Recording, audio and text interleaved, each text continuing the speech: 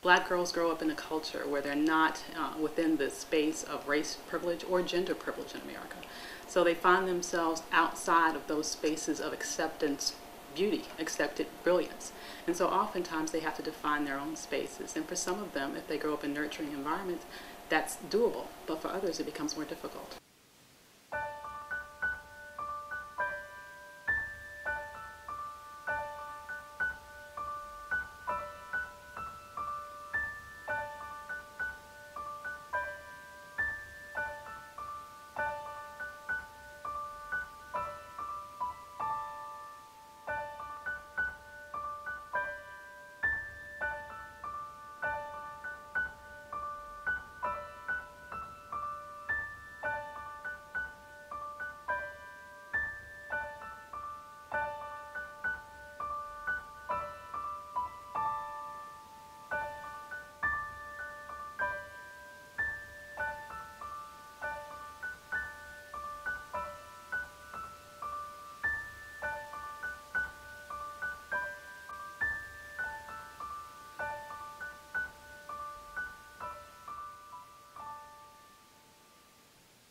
Originally, my childhood started out in Brooklyn with both my parents. At about 2 or 3 years old, my mom became very ill with some medical complications, and by the time I was 4 years old, she ended up passing away. I was raised with my 3 other siblings, my 2 older brothers and my sister. We all had to relocate to Long Island with other family while my mom was going through medical treatment until she passed. A couple of months after my 4th birthday, we moved in with another cousin in Long Island, and we stayed there with her temporarily until my family decided where we were going to be split up. And then shortly thereafter, I ended up leaving New York and moved to Maryland with some cousins of mine who I had never met before, and they eventually adopted me, while my 2 older brothers and my sister stayed back in New York. I remember just getting in a car, probably for the first time that I can remember being in a car at 4, and moving to some strange place and not knowing who these people were, not knowing why I was leaving New York. I don't even remember anyone explaining to me why I left New York and I was the only person to leave and my siblings didn't come with me. I would say it was a hard transition later as I got to be a middle school kid, and kids start teasing you because you talk differently, and they want to know why you don't sound like them and where your real parents are. When you start referring to people as your godparents and not your mom and your dad, kids start to ask a lot of questions. So I started to feel very different from the other kids around me. I started to feel like I didn't belong, and I think I became resentful that I was the only person that was chosen to leave New York and to move in with these people without my family. I missed New York a great deal. So for me, initially, it was very hard to leave what was familiar and not have certain questions answered about my mother's death. And then eventually at 9, my father passed away. And I went to that funeral, and that's where I reconnected with a lot of my siblings. I definitely love my godparents. I appreciated them. When you're a kid, you don't really appreciate a lot of things that your folks do for you. And I had the usual, ups and downs being a teenager, living with my godmother and my godfather. I fortunately was able to, by the time I hit 11, split my time between New York and Maryland. So I would go to school in Maryland during the school year, and then from 11 to 17 years old, I actually came back home to New York, and I would work and I would spend time with my aunt and see some of my siblings and that kind of thing until it was over. My name is Kimberly Truman Graves. I was born and raised in Southwest Philadelphia. My childhood was filled with adventure. I have 3 older brothers, and we grew up in a time when there was a lot of gang activity and a lot of police brutality, and it was the beginning of using drugs heavier than marijuana for younger people. It affected my family in a big way. All of my brothers experimented with drugs, 2 of them pretty long term, eventually moving on to crack. All of my uncles, except for one. I have 4 uncles, 3 living, 1 deceased, OD from drugs. It was not just my brothers and my uncles, it was first cousins, my mother's first cousin, because my grandmother was one of 13, and so we were thick. was a lot of us. And at any given period, more than half of any generation was on drugs. Everybody started with marijuana, and they advanced. We moved around a lot we had a lot of different apartments, and we really didn't realize how poor we was. My father was a working man, my mother stayed at home.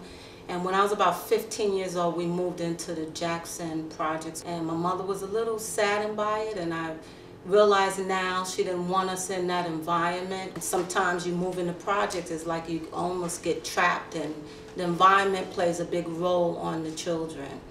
Growing up in Brooklyn during the 80s and 90s was very interesting. I grew up in a single-parent home with my mother, my older sister Pam, my grandmother, and throughout the years we had various extended family members there, aunts, uncles, cousins. And one of the things that I remember most about growing up in Brooklyn was that the crime was so bad and drugs were so rampant that on the way home from school, I used to look at the number of crack vials that were on the street. There were so many that you could count, you couldn't count all of the crack vials that you saw on the street. And as a result, my mom never really let me go outside to play. And most kids learned how to ride bikes and they jumped rope outside, but because my mother was so concerned about the violence, the drugs, and just all of the bad things that could happen to a young girl at that time, I was only really allowed to go to school and come home, and we participated in a lot of activities, but mostly outside of the neighborhood. My name is L. Joy Williams. I was born in Manhattan, Kansas, but grew up in Rosedale, Queens, New York.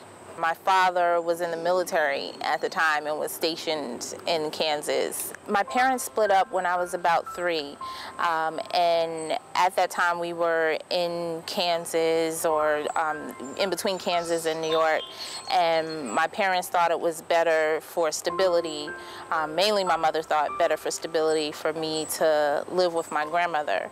I think from my conversations with my mom, it was supposed to be a temporary fix, and I ended up staying with my grandmother till I was about 12. It had an extreme effect on my relationship with my parents, on my relationship with my grandmother, and I think ultimately relationships that I had in the future, and being able to trust people, being able to have confidence that people would stay with me. Not growing up with my parents, in the same household affected my relationship with my mother, because my mother then remarried, moved away, and had other kids. And so there were often times where I would go months, maybe longest a year, without hearing from my mom. And from a child's perspective, she's married, she has other kids. What's the reason? Why can't I live with my mom? Why am I shipped off to live with my grandmother? And sort of what's wrong with me, or what's, does she not want me in her life, or, sort of things like that. So my grandmother tells a story oftentimes, and I remember sometimes, crying, why won't my mother call me, and she lived overseas. She lived in Germany for a good portion of that time, and so calling over there back then and, things like that was difficult. So it had an extreme effect, and not living with my mom, I sort of idolized and sort of dreamt up what living with her would be like. And so I think sometimes I may have, not really seen as a child what I had in living with my grandmother. Now my relationship with my grandmother, I mean, she walks on water to me. So because of how, how she raised me, the information she imparted into me as I grew up with her, and then also, her really taking, the time to make sure I was loved and make sure that I had attention, because I wasn't with my parents. When I was about 11, almost 11 years old, my parents separated. My father was going through a particularly rough time in his career, and my parents had always had a rocky marriage. So by probably about 11 and a half, we were in separate households. By the time I was 13, they were permanently apart. When my parents divorced, my father stayed in Toronto for, I guess, about 10 more years, and he started another family with another woman. So I have 2 younger half-siblings.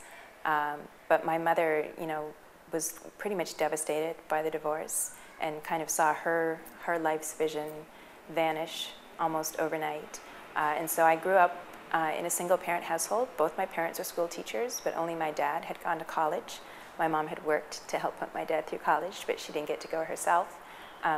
She had a couple of major strokes while I was in high school, and we just had next to no money. We were living in a white suburb, and I went to excellent public schools, and I'm grateful for that. I had an excellent public education, but it was really difficult to not only be one of the only students of color in the school, but to be one of the only students who was working class. I didn't get a car when I turned 16, and I didn't get sent to Europe for the tour, and I didn't have someone giving me money, pocket change. I started working when I was 11, and have been working to this day. And I like to say that my parents, their parenting philosophy was laissez-faire. The less they did, the better we fared. We just kind of learned early on that we had to look out for ourselves. If we wanted to go to college, that was on us, and made us very independent very early on. That was a rough time for me because of my age during the time, and I had 3 older brothers. I didn't have a sister I could go to and talk to about it, and I had been the apple of my father's eye. So not having him in the house gave me the ability to do things that I would have never dreamed about doing if he had been in the house. Dating early, hanging out, partying, because I knew that I didn't have a father to come home and answer to. And then something happened leading into high school. Leading into high school, my mother was adopted, and so the woman that had adopted her passed away. My mom came back to the States, and I got to stay with my mom, and and I was excited. My mother's husband gets stationed in California, and I was asked, do I want to come live with her? So of course, I haven't lived with her for years. I had this, idealistic view of what living with my mom is going to be like. Yes, I want to go. And went from growing up in Rosedale, Queens, mainly surrounded by Black, Latinos, to go to Silver Valley High School. Where, no longer the person of color is, the majority, like we're the minority at Silver Valley High School. So that was a huge, culture shock. It made me extremely rebellious. And what my father saw fit to do was to put me into an exclusive, all-girls, predominantly white Anglo-Saxon Protestant white school for girls. And if it had not been for the exposure at that school, and my father every morning would drive me the 35 to 40 minutes he would leave his home, come to my mother's home, pick me up, get on highways and byways, 35 to 40 minutes every day to get me to this school. And our conversation to the school was half listening to the news station and him telling me that I came from Kings and Queens and that I should be able to make it there, and that he knew I would be able to make it there. Whether we were talking about sports, because I all of a sudden was thrust into a world where I had to play field hockey and lacrosse. I'm wearing a uniform. It's all kinds of new good stuff. And every morning on our journey to school, my father would talk to me about his beliefs in me and what I would be able to do. One, the view that I had of living with my mom was not what I had dreamt up in my head. There were all of these new rules and new experiences to deal with at the same time of dealing with, my brown skin is no longer the majority in this area. And so it was a tough navigation my high school years, both with my mom and with navigating high school. Now my father now is 75 years old. Just 5 years ago, he was like, I have to tell you a secret. I have to tell you something. So I'm like, what is it, Daddy? I'm assuming he's sick or something going on. He said, no, I'll tell you. I was getting ready to travel to North Carolina to see my mother. He said, I'll tell you when I get back. I said, no, Daddy, what is it? And he said, well, I have another family out here. And I'm like, I was just so quiet. And so he told me about a sister and a brother, and there was another one that he had from another woman. It not only hit my family and my sisters, it also hit the young lady who thought somebody else was her father all her life. So imagine being told that the person who was your father is not your father. To this day, I have a resentment, and it's just shocking. I welcome her as my sister. I love her. She looked just like me. And again, you see the similarities. My brother, he looked just like my other brother. It's just crazy because we're living in the same borough. We could have dated each other. When I came home after graduation, I was in the city of Philadelphia for less than a year. And I think in large part because as I'm driving with my new car, newly minted degree, interning at a job, you know, bank, yeah, I'm doing it all. And I'm living this life, and I'm literally having to drive past my brothers on the street. Sometimes I honk the horn, sometimes I'd be like, damn, I hope they don't see me. You could clearly see that my brothers were crackheads. That was devastating for me, to have to drive past them. But I followed my mother's lead with it because my mother was not an enabler. When my brothers would come past the house, knock on the door, my mother would speak to them out of the top window. She would not come downstairs because it had gotten to a point where she said enough. And one of her favorite sayings is, it ain't no sense in everybody being miserable. And we really lived that. And to this day, my brothers who have been clean for, wow, over 20 years each, and one of my brothers speaks for NA, Narcotics Anonymous now, they credit my mother's tough love, very tough love, and her nickname is Tuffy. So Tuffy was distributing tough love all around with regard to, you know, their issues at that time.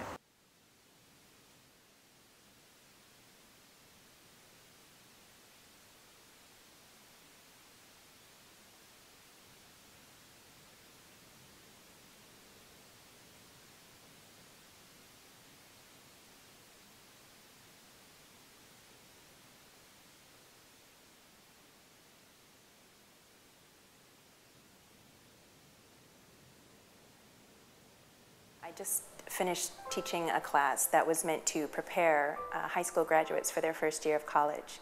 And I ended the class with a sort of mini lecture on cultural capital. And I think that's one of the things that concerns me a lot right now is that we seem to be having a hard time preparing our young people to enter the mainstream. And I know that there's all this talk about us being in a post-racial society, et cetera, which I think is just ridiculous. And I think I see in some young women a lot more confidence, which is really encouraging, especially this group of young women. You know, they're ready to go to college. They're used to being the top of their class. But their behavior in class was at times entirely inappropriate. And when I challenged one student on it, she became so defiant. And I think if she had known she was dealing with me, she might not have been.